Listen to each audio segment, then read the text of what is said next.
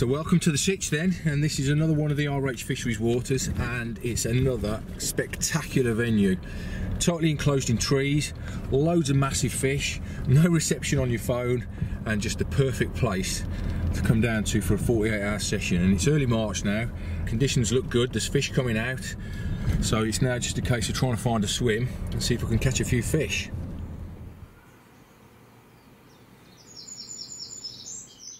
Check out that scenery. This place is absolutely stunning. It's roughly 26 acres, and out there is about 130 pound carp, the biggest of which goes to 50 pounds 8 ounces, I think. It was 50 a few weeks ago. But regardless of what the stocks are like, that is just a beautiful place to be. And it's no wonder that tickets to fish here are really sought after. So this is the swim I've decided to go in. This is peg 12, and I've decided to put the bivvy right up here in the forest, which is well away from where you're actually putting your rods, because there's a board down there where you've got your rods on the end. Now I could fit a bivvy on the end of that if I wanted to, but if I'm honest, I don't like doing that, because when you're on a board, you've only got to sort of move or make any sort of sound, and it just transfers straight into the lake. And to me, you're better off back here. You know, it's not too far to get to me rods if they go, but I've also got all this lovely forest behind me, which is just gorgeous. But yeah, the reason I've gone in here is because I've seen some fish just out in front. I just spent about half an hour or so watching, and you know, it's early March now and it's getting warm. There's fish getting caught. I know there's a few fish getting caught from out in the middle, and I only sort of spent half an hour or so just gazing out there, and I started seeing just fish below the surface. There's one there, just see it right in the swim. You know, there's definitely carp around here. Now, you do tend to get a lot of fish caught from right in that middle area. I know that's where the big one was caught a few weeks back. I know it's also where a lad has just caught one of the 40 pound commons from out in the middle as well. So that seems to be the best area, because it does get some pressure on this water. You see a lot of anglers on here, and because it's quite shallow, they tend to congregate right out in the middle. So that's what I'm going to do. Get a couple of rods set up and get them whacked out to the middle.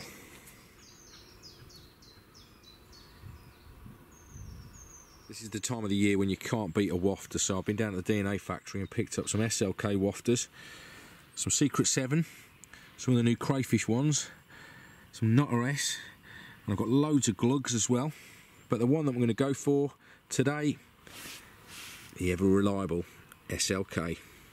It's early March, so the fish are just waking up and there's no need to put loads of bait out, so it's just going to be single hook bait fishing. So I'm going to get one of these, which is glugging in some food dip. They've been in there for a few weeks now. They don't smell lovely, but hopefully they will do to the carp, and then whack it out to the middle of the lake.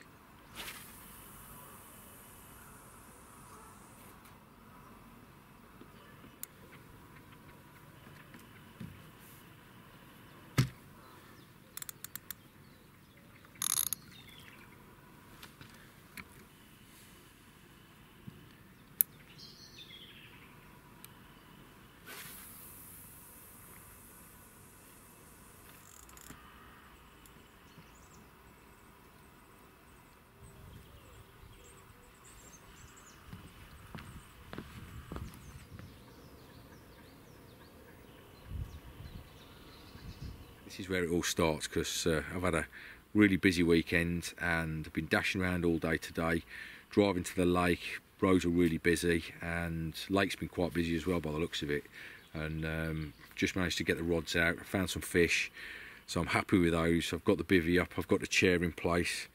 This is where it all starts. You can start to relax, because I've got 48 hours ahead of me now, and feeling really confident because there's been a few fish out, and there's definitely a few of them in front of me. Conditions look good as well, and it's nice to be sat down because I've had a real busy weekend. I entered my first ever 10k race this weekend. Do quite a lot of running. You've probably seen that on one or two of my blogs, but I actually do quite a lot of marathon running and half marathons, and don't really do any shorter distances. So I've been training for Paris Marathon for the last 12 weeks and hoping to break that 3 hour barrier. So I put a lot of effort into that, but that got pulled a few days ago when this virus started causing a bit of havoc around the world. So unfortunately that got binned, but my missus saw that there was a 10k race in Pontefract this weekend over in West Yorkshire, so she said, "You fancy entering it?" So I thought, yeah, what the heck, I've trained quite a lot, and ended up coming 28th out of 1,300 runners, which was really good. Really happy with that. It's not bad for an old bloke, because I'm 50 years old now, and managed to finish in 39.15, which is what I was hoping for, just to get under the sub-40s. You know, I'm still pretty competitive when it comes to sport, which might surprise a few of you, because I'm not competitive at all when it comes to fishing. You know, the thing is with fishing, I've been around so long now in this game, and I know that, you know, you get your day. It might not be today when I catch a few, it might be the next day, it might be the time after that. Everybody gets their go, you know, that's what fishing does. It's something that we can all be successful at once you've cracked how to do it. You know, if I stuck my nan, who knows nothing about fishing, on Euro Aqua and gave her my rods and she cast out, the chances are she could get a world record carp on the end, and next minute she could be world record holder. You know, that's what happens in fishing. But when it comes to sport, you can't be like that. You know, there's no luck that's going to get you to be the world record holder. You've got to put the training in, you've got to put the hours in, and you've got to have a little bit of talent. So when it does come to sport, I get a little bit more competitive. So you know, I always set myself little goals and milestones, and when I got on that start line, I thought, yeah, let's try and get a sub 40 today. So to get a 39.15, proper happy with it. But yeah, legs are aching now, so it's good to be sat down, and it's good to have fish in front of me. So 48 hours in front of me. Let's hope we can catch one or two of them.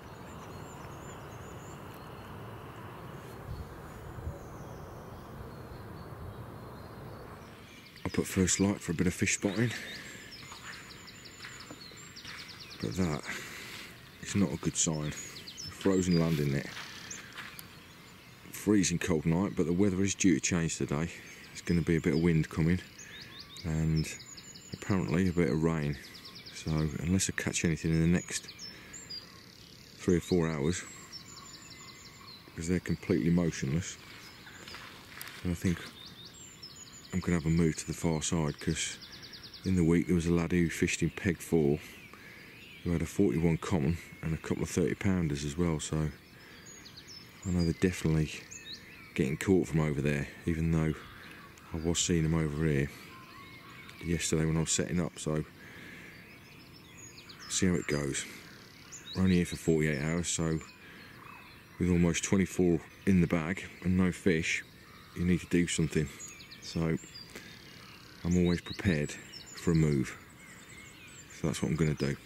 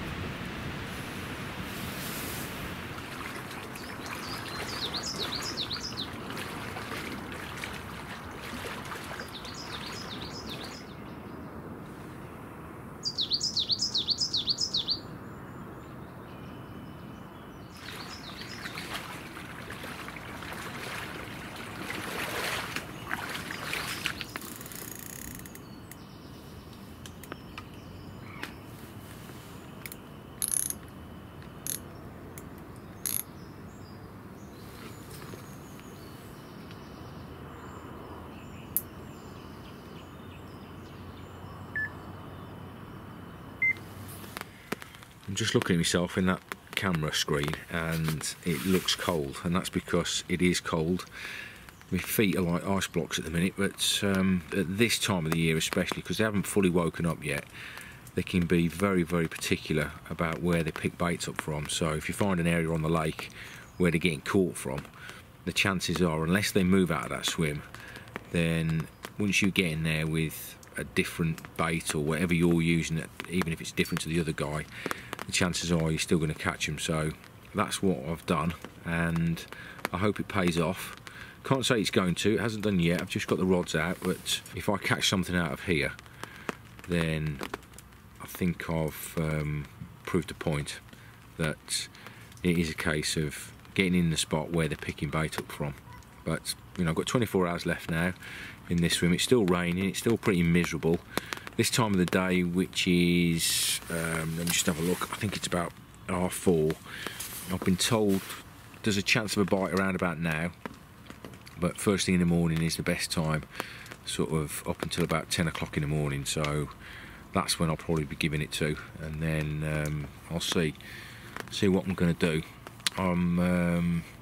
It's in that period at the moment when the old coronavirus has been striking, so I don't need to do too much running at the moment. I haven't got a marathon now until October, November time, so I haven't really got to do any sort of serious running, which, if I'm honest, as much as I love me running, in these conditions I'm not really going to miss it, because it's wet and damp and miserable, and I'd rather sit on the rods, because bite time on this venue, definitely, from speaking to some of the locals down here, it seems to be a lot better during the day. So yeah, sit on the rods, see what happens. So I've got 24 hours ahead of me now, and if it doesn't pay off in this swim, then I probably should have stuck in the other one, but that's carp fishing, innit? You gotta be in it to win it.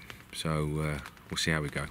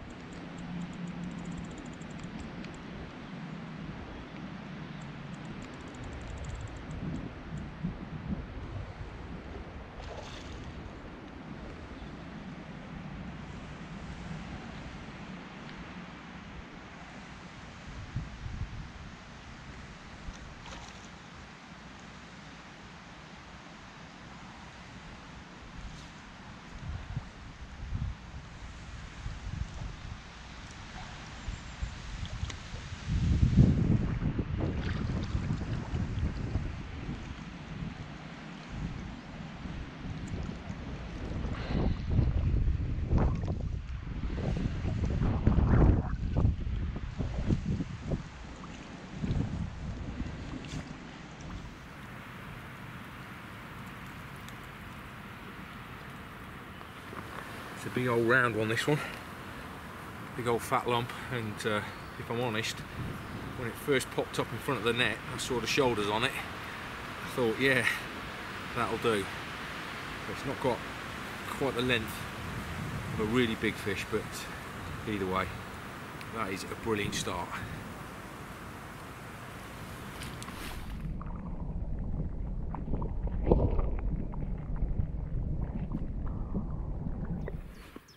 This month's product plug is the Safeguard landing net from Avid. Now, I've been using this net for almost 10 months, and it's a lovely bit of kit, very lightweight, which slides through the water beautifully when netting fish. There are a couple of options available, either with a 1 or a 2 piece handle, both featuring Japanese shrink wrap, and both of which have a standard 42-inch net. Now, it's very easy to assemble, and there's a durable slimline CNC spreader block which is built into the handle. I've had loads of fish in this net, and not only does it do the job, it looks the part.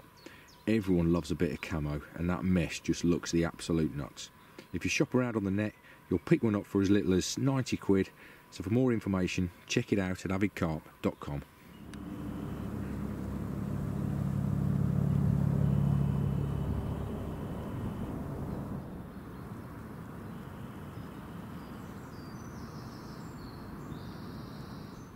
Just listen to that. If you're wondering what I'm on about, it's nothing. It's silence. This really is a lovely place to be. It's so far away from roads and everything else that's going on in the normal world. It's a beautiful place. I can hardly hear anything. I could just hear the other anglers on the other bank, but it really does smell as well really nice. It's that time of the year when things are starting to come to life. It's a great time of the year to be on the bank. And if I'm honest, last year I had a couple of goes on here and I didn't really like it, and it wasn't because of the venue, it was mostly because when I came down here it was really busy. You know, there's so many nice fish in here now, and they're all growing really well. It became a real busy ticket. It's really sought after. But this year, Rob and Ed Matthews, who runs the place, have decided to up the ticket price and reduce the number of anglers down here. There was a time last year when I came on here when nearly every swim was taken, and if I'm honest, a couple of times because I'm getting older nowadays. I'm not that old. I know I'm not that old, and I don't want to sound like an old grumpy man. But as you get older, you tend to try and seek different things from your fishing. And you know, I've got the snow carp in the album. I've got all the doubles, fished all the rivers, canals, fished for big fish, caught a few, blah blah blah. And the one important thing now in my fishing is that I like to fish venues that are just nice to be at. You know, I did a blog last year on Acton Burnell, who you might have seen it, and it's on the YouTube channel. And that place is so much special, it really is. It's so remote and so beautiful to just be there. And although this place is stunning, it was a little bit too busy for me. But you know, and as you get older, you sort of you want something different. You know, I'm getting to that stage now where I like to have a little bit of solitude and like to have a swim between me and another angler. And a couple of times I ended up getting woken up early in the morning on here and last thing at night. And I think as you get older, you have a little bit more respect for other people, because I won't nowadays go and fish right next to somebody. I'll look for a spot that's well away from them, and I'll also know when not to go round into somebody's swim. You know, I certainly won't wake them up at 6 o'clock in the morning, and I won't be knocking on the bivvy door at 10:30 at night. You know, people work different shift hours to a lot of people, and you know, we all work different shift hours, I should say, and everybody goes to sleep at different times. So you know, there's a little bit of etiquette in carp fishing that I won't say it's disappeared, but certainly as you get older you expect it a little bit more when you're on the bank, because I come from a generation where there was carp fishing etiquette in the early days that I started carping. And I'm not saying I complied with it, because when I was younger I was a lot of different angler to what I'm like now. Didn't sort of notice it until you get a little bit older. And you know, nowadays if somebody's setting up in a swim, I won't go round and talk to them, and if they're packing down I won't go round and talk to them, and I certainly won't go round when they're eating their dinner. And I won't sort of cast out unless I've gone and had a word with whoever's next door to me either side and found out where the left hand rod is or the right hand rod, and I'll give them space. You know, that's how I am. And you know, it is an important part of carp fishing, I think, and it's something that's I wouldn't say it's a dying breed, because there's plenty of guys around who are my age and grumpy old men like me, but certainly as carp fishing's become a bit more mainstream, it's on telly and that, there's a lot of people who are coming into it straight from TV and that, and it does make it a little bit difficult for people like me to fit in on certain lakes, certainly the lakes that are very busy. But you know, there are places, thanks to Rob Ailes and fisheries like that, that you can escape it. And hopefully this year on here, now it's been reduced in numbers, it's going to be just like Acton is, which is just a mega place to be.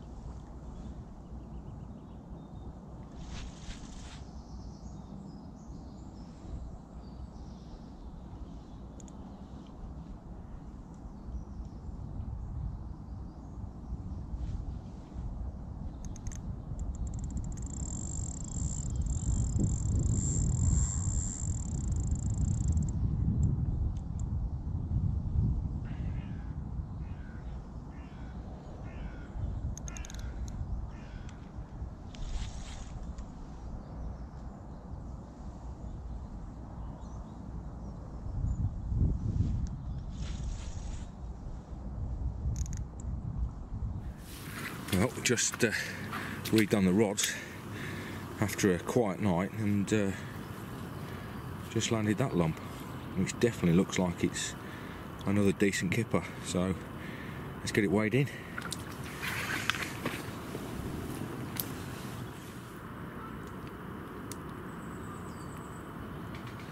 Another mega fish.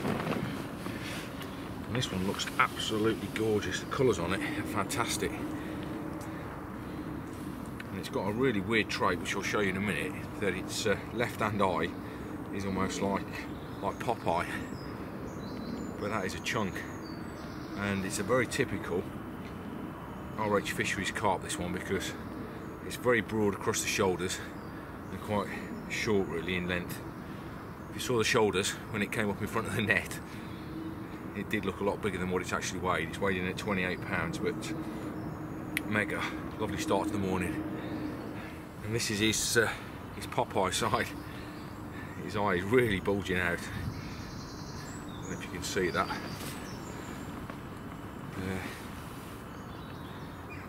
Perfectly healthy, lovely carp, and a great way to start the day.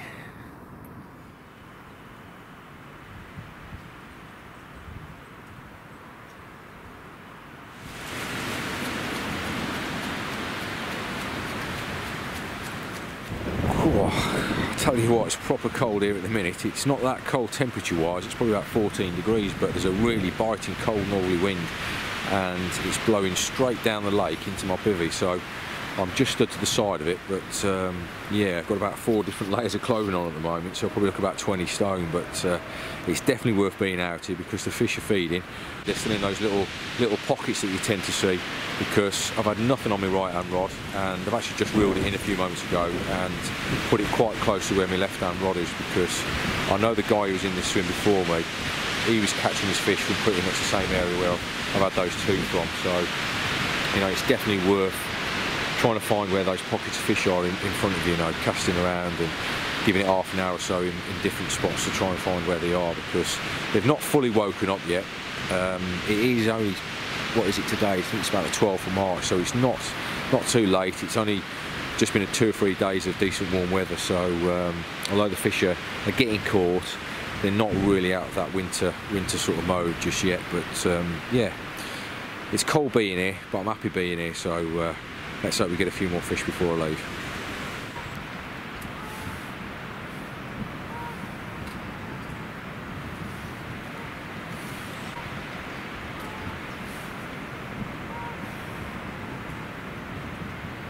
Well, it's finally stopped raining, and although the wind's still blowing, it's thankfully drying the gear out. The bivvy behind me is almost dry, but it's been a good session. I've been down here for just short of 48 hours, so you know, for my first trip of the year this year to this venue and not really knowing a great deal about it, and I certainly am no regular on here, to come down for a one-off trip for 48 hours and manage to get myself a couple of nice fish, I'm really happy with it. But you know, it's been uncomfortable, it always is at this time of the year. The weather conditions are always a bit up and down.